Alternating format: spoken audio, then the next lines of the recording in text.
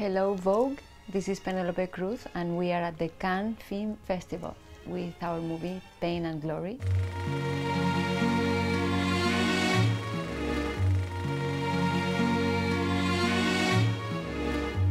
I decided to wear Chanel for many different reasons. It was very emotional to wear that dress from the last collection of couture from Karl Lagerfeld. They remade that dress, originally was pink, and they remade it in this color. I was wearing diamonds from Atelier Swarovski collection, new pieces that we have designed together. I think they are one of the two brands in the world that can create this gem in a laboratory. You know, it is 100% clean, a 100% ethical thing.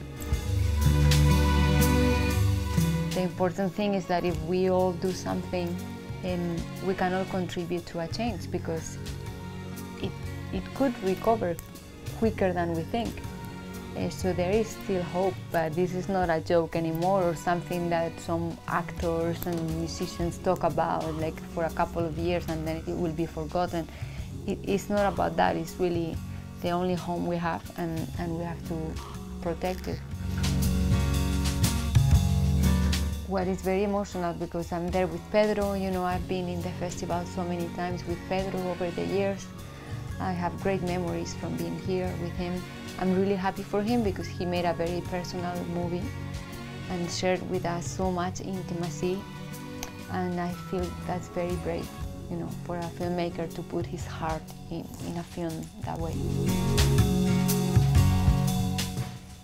I love the equilibrium of the festival in terms of being almost like being inside a Fellini movie.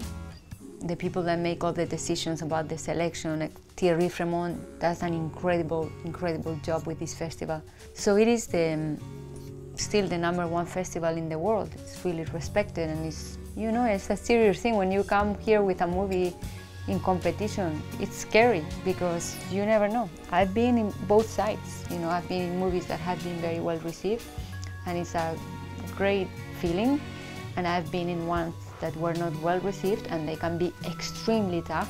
And at the same time, it has this other side of like glamour and how the marriage between fashion and movies is still working and stronger than ever. And it's very interesting to see because it's like also like an old-fashioned feeling.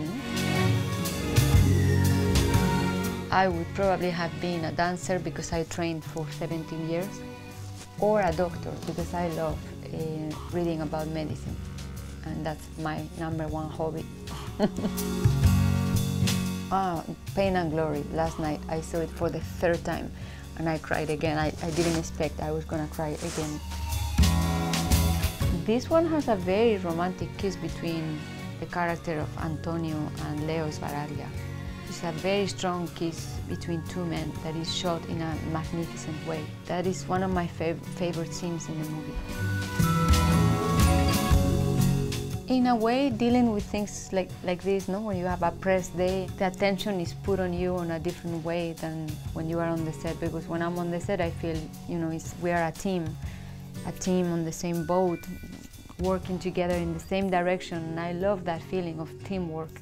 But then in situations like this, you're here selling a movie, talking about a movie. When you love the movie, it's great, it's easier. Sometimes maybe you don't feel like that, and do you have to lie? Yes, maybe a little bit.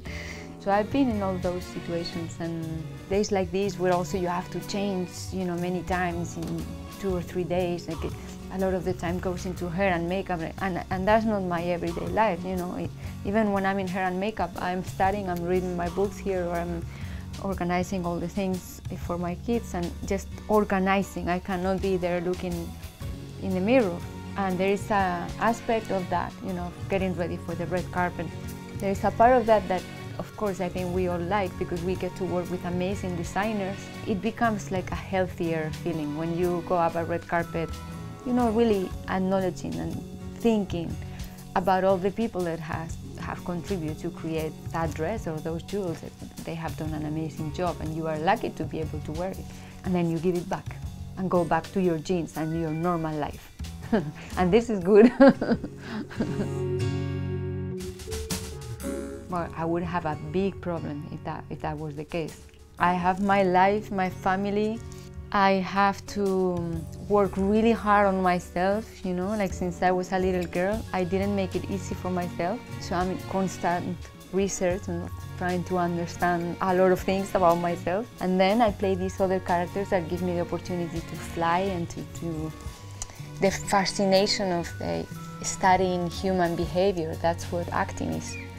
So that's why this job makes me so happy, because I can always keep learning about that. I never get to a place where I feel now I have it under control, I could play any character. No, it's like every time I start from zero.